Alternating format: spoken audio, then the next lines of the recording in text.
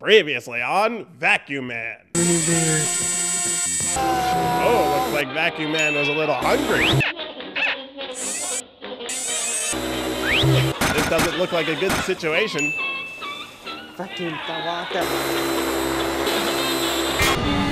He's gonna need more than bandages to fix that problem.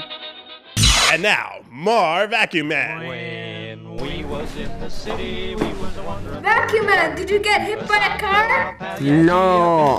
What did you do then?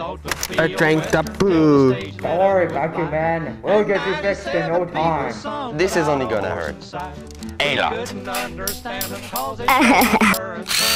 But we can give you some idea of what we think they There's nothing we can do right now. Let's bring Vacuum Man to the hospital.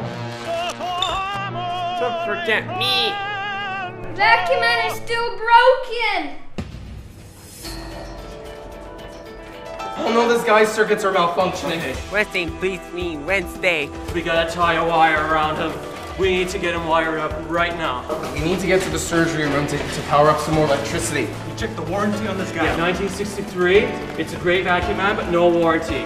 Oh man, we got a fossil over here, guys.